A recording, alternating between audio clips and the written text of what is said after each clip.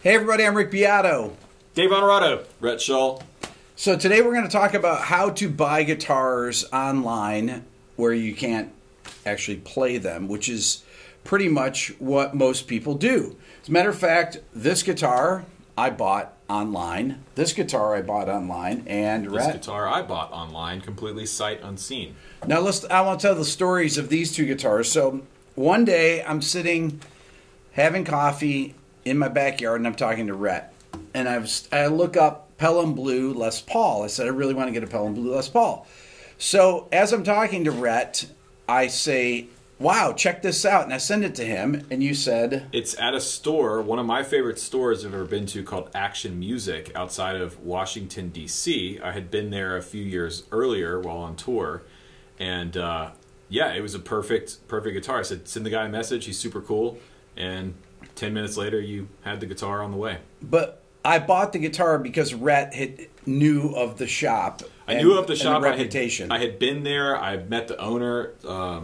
It was an amazing shop. People in the area probably know it. And so, yeah, it was knowing that it came from a reputable place that I had been and seen, it was a pretty safe bet, I thought. Yes, and when I got it, it was even better than I had hoped. The color, everything about it was amazing. This guitar I found on Reverb, and I sent it to Dave. Well, we looked for a while, actually. Tell him why about deluxes in the years, Dave. Well, he was looking for a deluxe, and the 68, 69, 70s were too expensive. So I told him, I said, try to find maybe like a 71 to 73 that are a little less expensive, and but basically the same guitar. And I didn't want a gold top. I actually wanted a blue sparkle. Yeah, and those are like 10 grand in nice shape. So, right. So that was like, all right, let's go down a little bit. And I figured, well, you already got a blue standard, so let's. Right. So like, yeah, no, 10 grand, no. So he sent me a few different things on eBay, a couple on Reverb, and of the bunch of ones that he sent me, I went through each ad and kind of looked at it, each one of them, and this was the most original one of the bunch. It's a 72. See-through cherry red top, which is kind of rare. Most of these were sunbursts or gold tops or tobacco bursts. And it had that. And what is the back? The back. So it's mahogany, right? Yeah, mahogany neck. Two-piece body. Yeah, it's a sandwich body, 3-piece top. I just noticed that for the first time just now. Yeah, sandwich body. Yeah. Larger headstock with a smaller volute, but it's not real big. And but basically, and this particular year, what year? 72. 72. And tell them about 72. Tell them about the time period when you don't want to buy Les Pauls, typically. Well, my personal preference for deluxes are anything from 68 to about 74 because they have the mahogany necks. After that, 75 to like 81, they had maple necks, which totally changes the tone of the guitar. And believe it or not, they're prone to warping. There's a lot of Les Pauls that I see late 70s that have bad twisted necks in the headstocks. And I'm not sure why, because you'd think maple would be stronger than mahogany, but and the mahogany ones do it too, but for some reason the maple necks are even worse. Now, one of the things in the picture, and this is what you deal with, what you don't know, is this crack here. Now, Dave said, ask the guy for pictures of it, so we could see it more closely. Yeah, I made sure to get all details, really, as many pictures as I could as far as close-up shots. And what I was looking for was to see if this was actually cracked or whether it was just finish checking. And actually, this is just finish checking. It's from somebody's hand sitting here and actually sweating. And you can see where the bridge it sweated. They had real acidic, sweat. Probably playing from 38 Special songs. Yeah. Right? Yeah. I think that was done on a deluxe, wasn't that, maybe? Carlisi played a gold top, yeah. Yeah. So. But this was just a finish flaw. It wasn't anything serious. So that as soon as I saw that it wasn't anything, a big deal, it was like, okay. But you always want to ask for extra pictures if they're not representative. Yeah, especially, anytime you can't go and play the guitar or see it in person, the three things I look for right off the bat on any guitar is I look for the alignment of both the high E strings and how they sit on the neck. you'll see like it's less so on a Les Paul or maybe Gibson's, but unless they've been broken and the neck's been reset and not reset right, then the high E can be hanging off or the low E can be hanging off. But it's typically like on parts casters or Fenders. You'll see, guys who put guitars together and they'll tout it, it's so great, it's all great. And then I look and I'll see the high E hanging off the edge of the fingerboard and the bridge is in the wrong spot. And it's really common. I mean, I can't tell you how many guitars I get, parts caster guitars. Well, I got this, I got a Squire body and I want to put a USA neck on it. And literally, I don't understand why the string's hanging off. So the first thing I do is I look for the alignment of the high E strings and low E strings. Because, it's funny, but it's not funny when you get it, and then you're like trying to play it, and you can't fret it. Because, okay, so the joke earlier was Dave said you take a $600 guitar. Yeah. What was it? So I just bought a casino, a Chinese casino for $700. Yeah, right. I'm like, I want to swap the pickups out, do some stuff. And he's like, cool. So you put... Yeah, replace all the parts on it. Put $1,500 $1,500 in, and then you've got an $800 guitar. Yeah, exactly. And that is the case with parts casters, man. If you're thinking about building a parts caster or upgrading your own guitar, you're not going to get that money out of it unless you put it back to stock, sell it as it is, and then part out the extra parts. Right. But first, like I said, I look for alignment on guitars. Any obvious cracks, especially on obviously Gibson's, you want to look for cracks up in here, heel, breaks, and then any kind of guitars that have been what I like to call road hard, put up wet, that are really beat to death. A lot of times they'll have warp problems with the neck, and it's just because of age, sweat, and the fact that they were played to death. And so that opens up another can of worms too. Like you want to look for if the guitars have been refretted, how well they were refretted. I see a lot of Les Pauls that, unfortunately, up in these areas here where these crown inlays are, or even on the dots on like a 335 or SG or something. If the board is pulled up and it's got a hump in the top, well, when they go to plane it, they'll burn right through these inlays, and these inlays get really thin looking, and that's how you can tell if the guitar actually had a bad hump in the neck. And instead of taking it out of the fret wire, they took it out of the top of the fingerboard, and once you start taking wood off a guitar, you can't add it. So things like that, definitely. So don't be afraid to ask for pictures. Yeah, although Dave says to me, hey, see if the guy's got a little ruler and he can measure the string height or something. I'm like, Dave, well, no, it depends. It depends. If I know it's a shop, they're competent. Yeah, they'll do that for you. A private owner, I don't expect that. So, and I hate to say it, but even if you know what you're looking at, I've been burned 3 or 4 times on eBay, and it was simply by people who were fraudulent and trying to pass off something that, like I bought a guitar that guy said was totally fine. It looked totally fine in pictures, went through everything. I get the guitar and the truss rubber's frozen. Of course the guy claims, oh, well, it wasn't like that. It was fine. I was like, well, what are you going to do? But so if you can, obviously, like these guys said, buy from a reputable dealer, or somebody at least where maybe you can get a 48-hour approval on something. Yes. So once you get the guitar, you can send it back if there's a problem. Otherwise, it's like going to Vegas. It's a crapshoot. So Rhett, that guitar, tell us about that. Yeah, so this is a Bourgeois Slope D. So it's basically like a Gibson J45. Looks exactly the same shape. Yeah, so kind of with a Martin headstock in a way. Yeah, Yep. I bought this guitar almost 10 years ago. I had a Taylor 916 that I had bought. I had to borrow the money, and it took forever to pay it back. And I was really excited about the Taylor until I got it and started playing it live, and it just sounded horrible plugged up.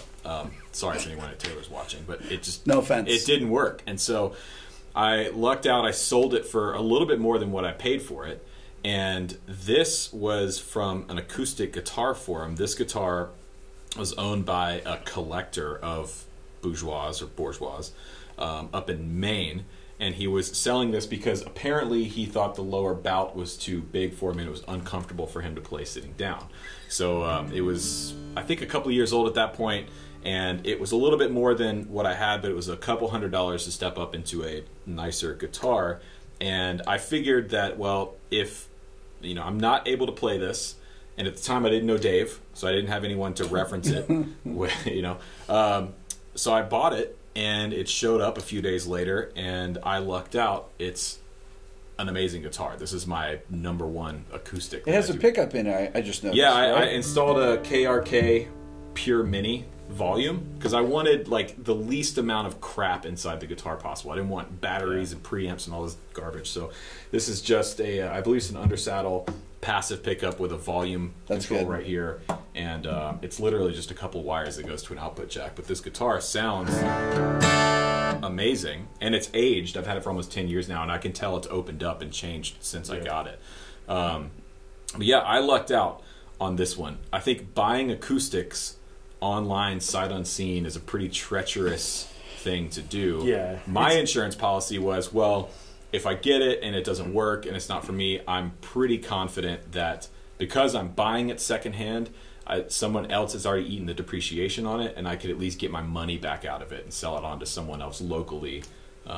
You know. Yeah, right. So I have a guitar that I've been looking for. It's and I'm going to put it out after this video. I'm going to hopefully buy one before this video comes out.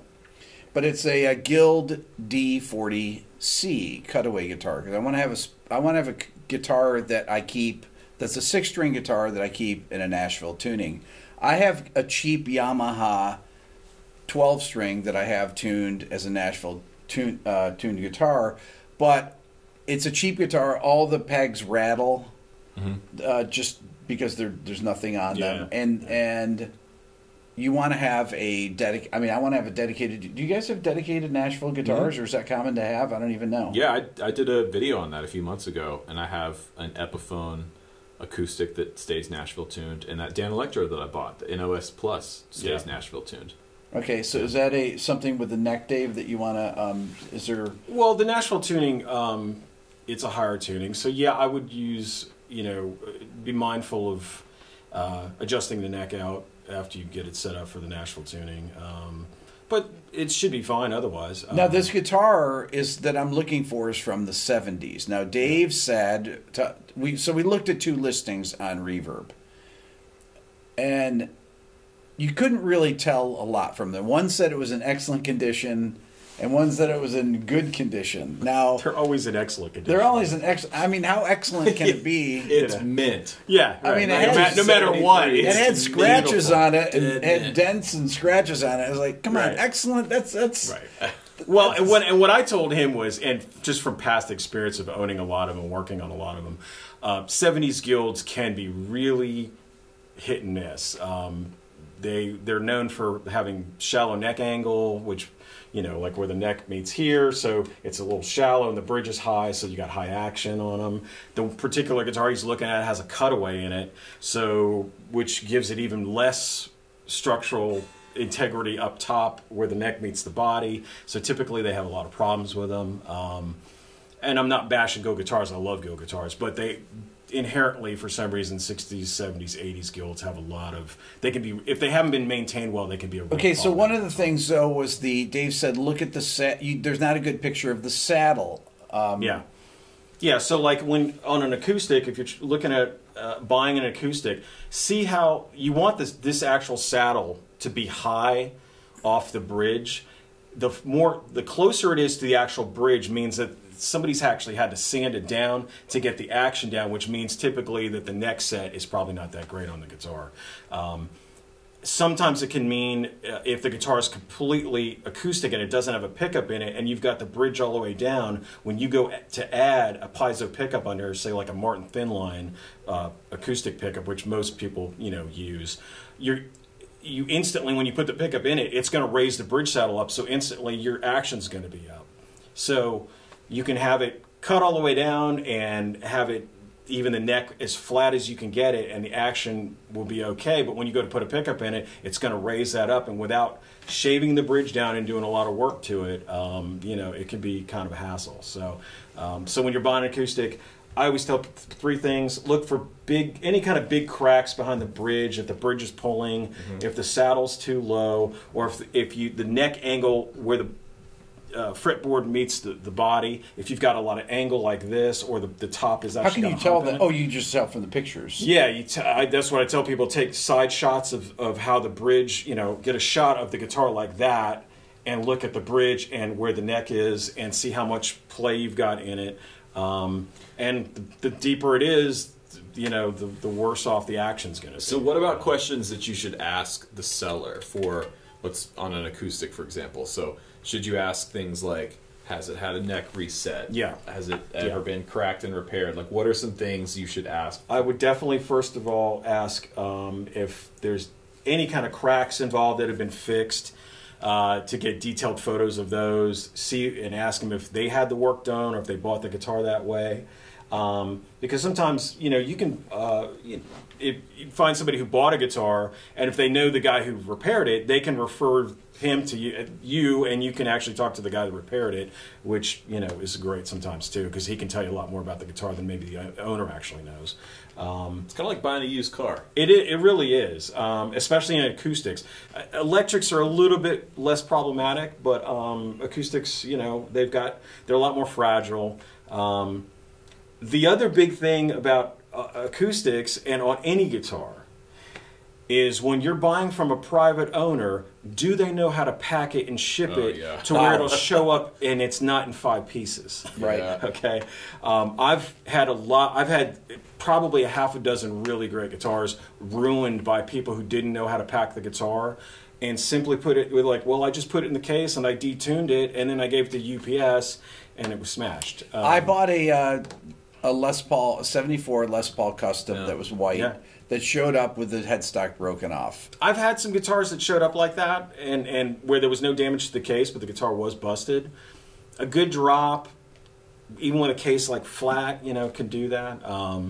But either way, though, what I'm trying to say is if you can buy from a store, typically stores, they'll know how to pack the guitar much better. They'll the correct boxes and things like that. And I'm not saying that FedEx and UPS won't trash it during shipping, but at least stores typically that sell guitars know how to pack stuff a lot better than a private seller typically.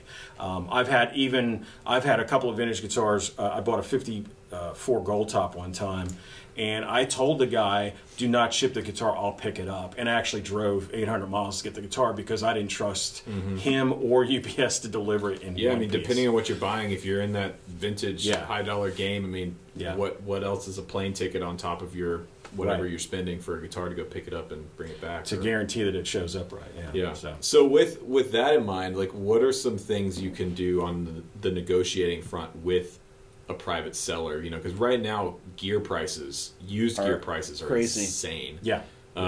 So how do you go about negotiating prices for a specific guitar? How do you do research to know where the market is at on a certain guitar? Usually the best indication is just go back and see what the last similar model sold for in the recent time frame on Reverb or eBay or even stores that have them in stock or just recently sold them. Yeah, what they sold for, not what they're listing for. Right.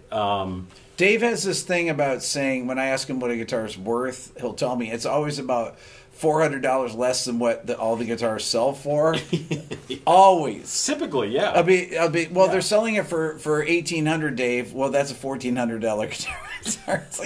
It's always $400 less than what you say it is. Well, but the thing is the guitar's the not reason worth I more say than that is $1,400. for two reasons. One, if you find a deal that's too good to be true, it is. Don't buy it. Because I guarantee you there's some hidden thing going on with it, or they're scamming or whatever. So that always rings true. But okay, say you got a $2,000 Les Paul, okay, and you figure, okay, if the market's really hot right now and it's totally a seller's market, they're not going to come off the price that much. I mean, I didn't pay $2,000 for this guitar. I think I paid $1,800 for it, something like that. It was right about. How much would a guitar like this go for now? This is something probably $5,000 with this car. What? Wait, that's what year is that? 72 Deluxe. Okay. Yeah. this guitar's in great shape. That's why I told you to it's buy in it. really, really good shape. I mean, I cleaned it up really well, but it's all there. The only thing that's I mean, we would look for a long time to find it because it was hard to find one that wasn't a gold top. It was hard to find one that wasn't broken, wasn't modified, and didn't have like neck problems and cracks and things like that. So on Reverb currently, there's two. There's a Cherry Burst listed at 3,600. There's a gold top listed at 6. Yeah. This color is probably one of the rarest colors for a deluxe that I've seen. So that's what was another reason why I was like, if you really like the color, get it, because they're hard to find the solid cherry ones. So, yeah.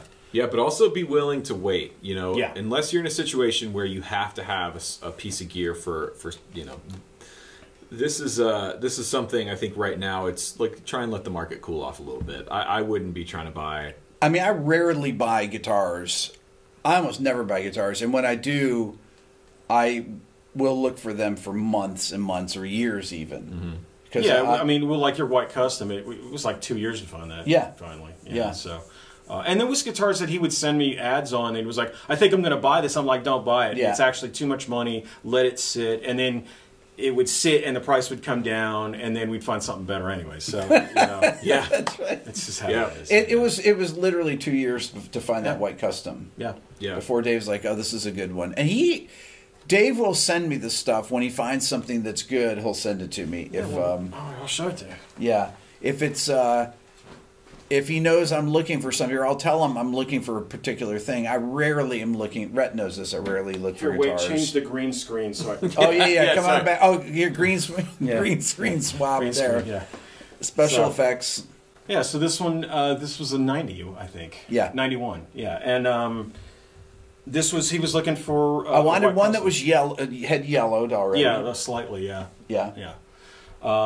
And white customs, if you are into these guitars, they are typically hard to find that aren't modified, aren't broken, or just beat to death.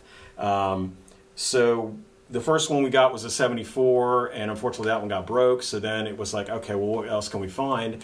And this one popped up, and I personally think this is actually one of the better ears for customs. They've got really nice dish tops in them. They're, you know, like more like a 50 style dish top. More accentuated. Yeah. No volute in the headstock, mahogany neck, a good weight. They're not super heavy, but they've got a nice weight to them.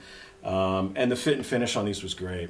Yeah. So the late 80s, early 90s, I always tell people if you're looking for something that isn't super vintage and high end, you know, like 10 grand or more, these are like in the 4 to 6 range right now. Maybe a little more. But I did not pay that much for it. Yeah, no, this one was like 38, I think. So let's say, hypothetically, and this is sort of a hypothetical. So a few weeks ago, I got to go see Jason Isbell and the 400 unit here at Tabernacle, and Sadler Vaden was playing a Rickenbacker, 330 Fireglow, and I've wanted a Rick for a long time, and that show inspired me to start looking for one. So I know a little bit about them. I know that early 90s is probably the era to go for, early to mid 90s. So how would you go about researching and finding all the things we've talked about on a guitar I'm not super familiar with? I've never owned one,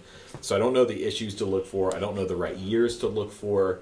How would you, if you're just starting from square one, how would you start your search? First and foremost, a couple of avenues. There's some really good Rickenbacker books out there that you can look as far as reference books that have a lot of good information. It kind of goes through all the eras and the differences between those.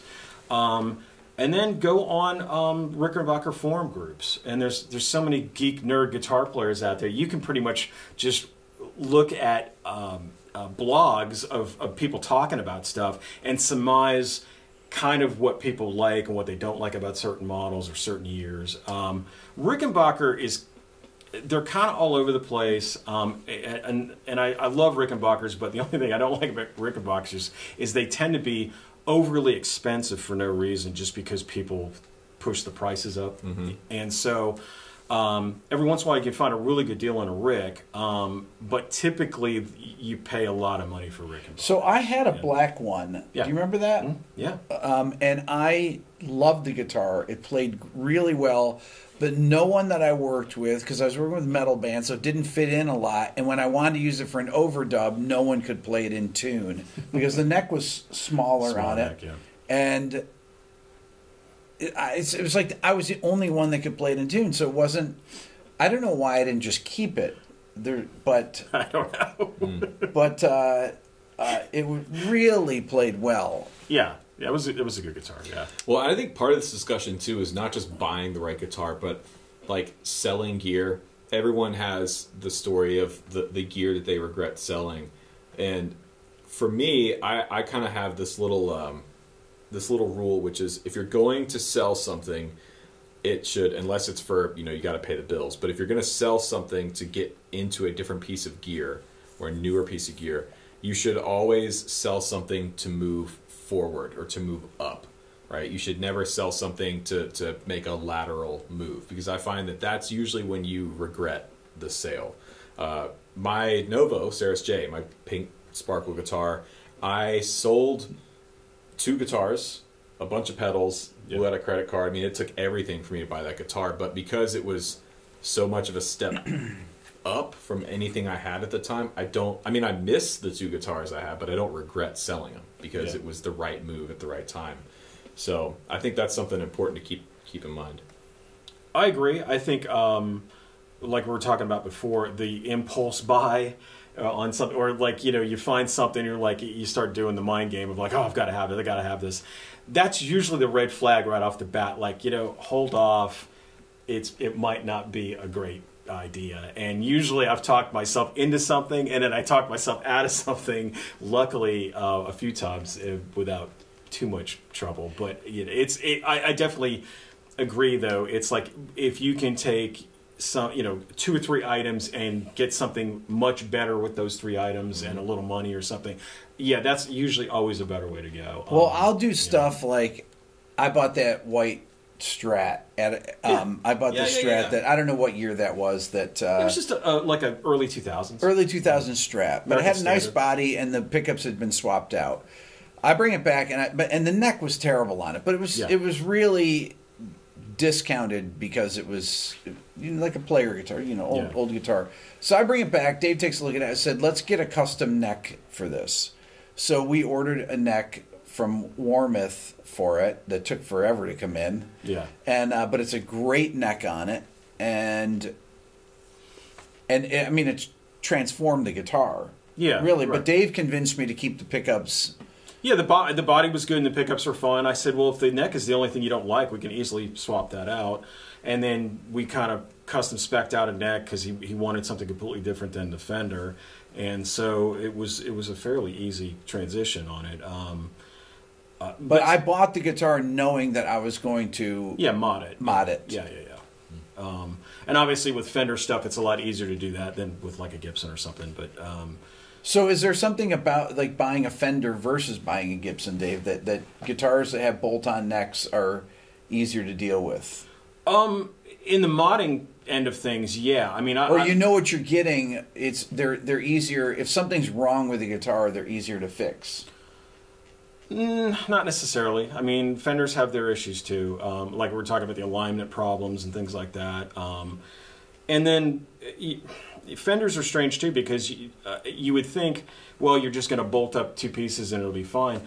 I've done mods for people where we put certain necks on certain bodies and it sounded like garbage, and then we changed the neck, put another one on, and it was great.